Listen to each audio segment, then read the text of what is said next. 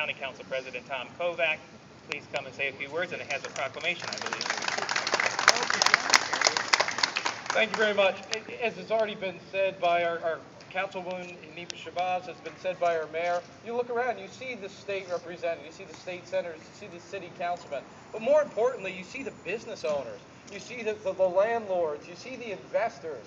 The state is here, Wedco is here. This is a group project, but thanks goes to the investors, the people that believe, Gordon who put in Film Brothers, Mike who invested in this building. I mean, this is great. The flower market that's here, Indian food. You can't tell me that this isn't going to be a great place to walk from the riverfront all the way up to Rodney Square. I've got to give a hand to these investors, to the people that believe, the people that are going to make it happen. Thank each and every one of you for making this happen. Thank you for your investment, and thank you in advance to all the people that are going to visit these great restaurants, flower markets, arts festivals. I mean, this is going to be great. This is what's going to bring our city back, make our city, our county, and our state much better.